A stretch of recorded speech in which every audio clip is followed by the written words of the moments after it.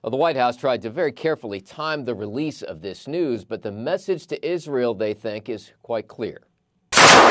Israeli forces are still fighting around the edges of Rafah, with President Biden telling CNN now in a rare interview that they should tread carefully. If they go into Rafah, I'm not supplying the weapons that have been used historically to deal with Rafah. The White House has already delayed the shipment of large bombs to Israel, suggesting their use could cause excessive civilian casualties.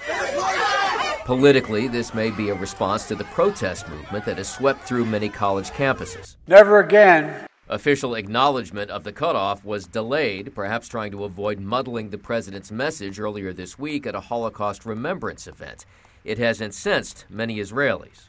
The message to Israel, the message to American allies around the world is very, very unfortunate, and very a mixed message. Israel's national security minister was more pointed, posting on X, "Hamas loves Biden." And while Israel does have critics in Congress, there is also bipartisan support for continuing the supply of arms. Not doing so not only undermines the security of Israel, but it also draws into question our reliability as an ally. While the larger bombs are now on hold, President Biden does say that he will continue to provide defensive aid to Israel. In Washington, Doug Luzader, Fox News.